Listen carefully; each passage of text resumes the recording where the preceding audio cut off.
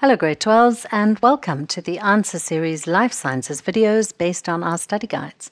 In this video we'll look at part 1 of speciation, in other words the formation of a new species.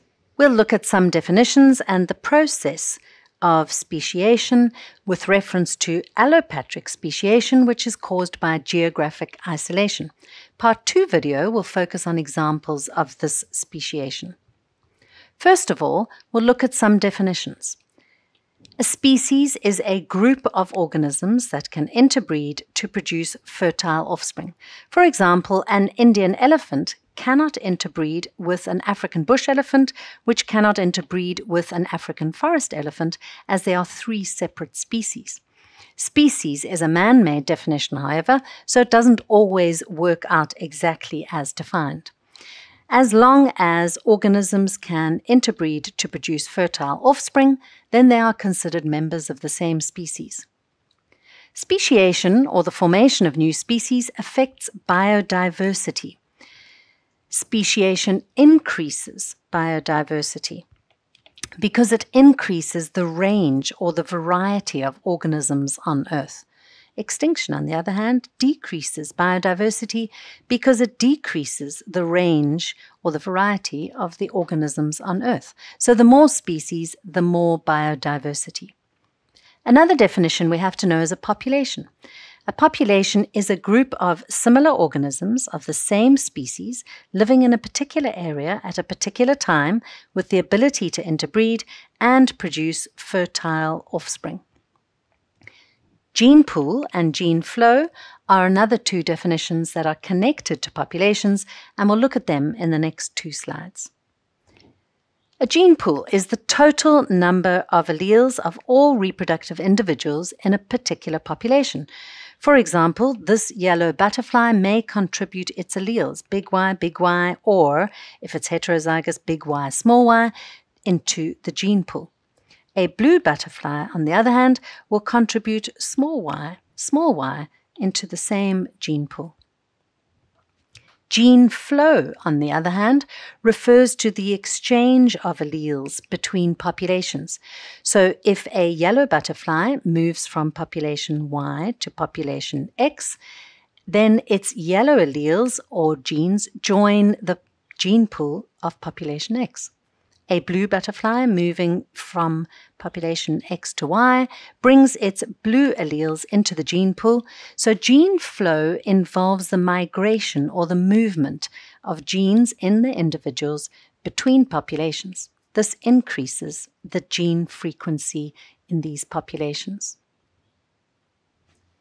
We explain the definition of reproductive isolation in this video, but we'll discuss it in more detail in video 12.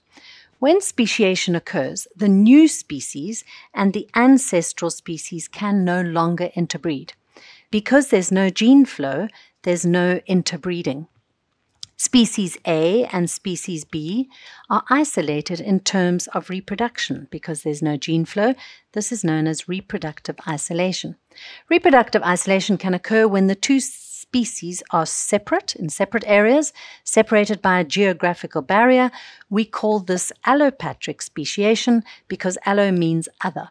Or when they occupy the same area, this is known as sympatric speciation because sym means together or the same. We've already covered the process of speciation, but we'll refresh our memories here.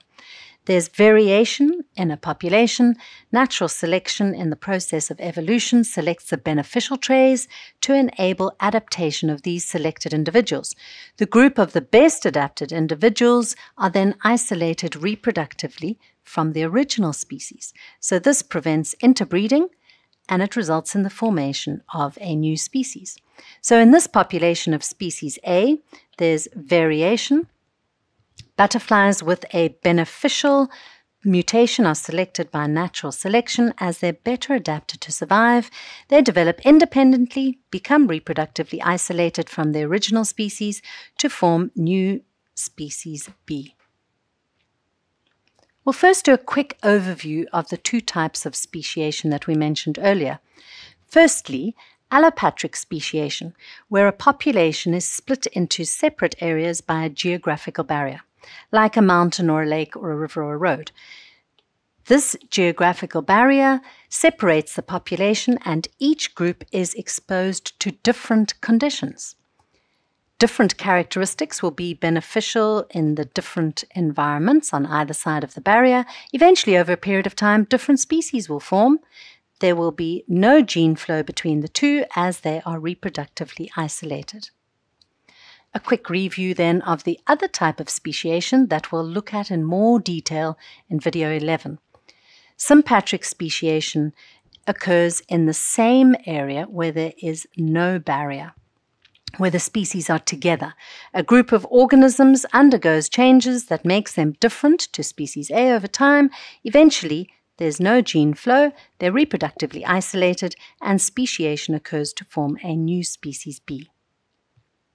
Let's look at allopatric speciation in more detail. This formation of a new species occurs because of geographic isolation. If you think of allopatric speciation, you must think about a barrier. It's a form of reproductive isolation. Allo means other, and patria means land or country or area. So we have a new species being formed, for example, A to B, where populations are separated by a barrier. This is known as geographic isolation. So they develop separately in different environments on either side of the barrier. There's no interbreeding. They eventually become reproductively isolated. There's no gene flow. In other words, there are no individuals moving between the populations and sharing genes, so they can't reproduce. Different barriers could be roads or lakes or deserts, volcanoes or lava flow, oceans, mountains, valleys, or rivers, etc. If these populations don't meet, they don't mate, they become separate. So, in each population, there will be different mutations that lead to different alleles or genes, which contribute to different gene pools on either side of the barrier.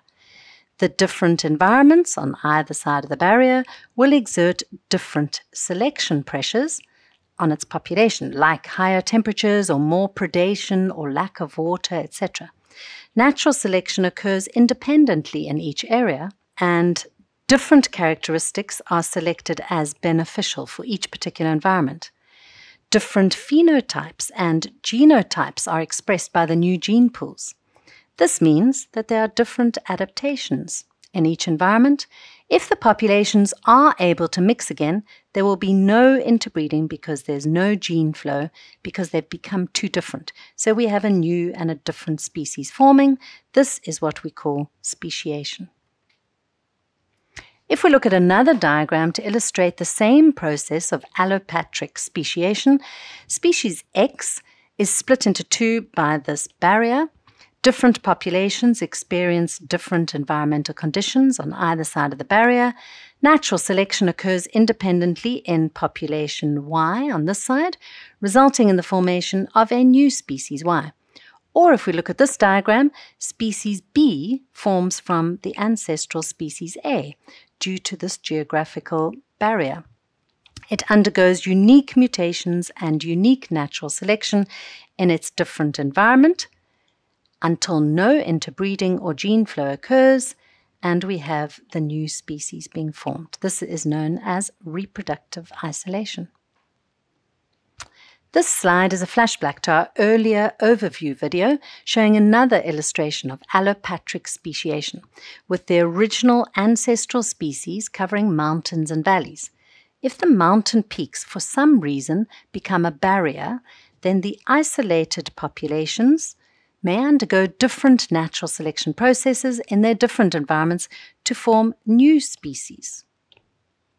Or if the mountain valleys become uninhabitable for some reason, then the isolated populations on the mountain peaks may experience different environmental conditions and may become a new species. A common example of geographic isolation causing allopatric speciation is Darwin's finches on the Galapagos Islands.